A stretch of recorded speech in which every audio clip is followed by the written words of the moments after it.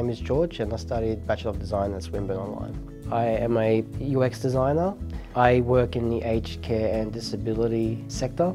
I feel being a UX designer is incredibly rewarding. You're trying to make an impact on people's lives at first. You don't know what that impact might be, but when you make that impact by design, is incredibly rewarding. My website is a place where I can showcase previous work that I've done, my process, which I think is very important. Getting my qualification now from Swinburne Online is great. It's just one that feels great to actually have a qualification. Two, now I know I can go anywhere in the world now. Having a degree is just an extra tick that gives you that extra piece of confidence that you can now go and achieve any dream you may have.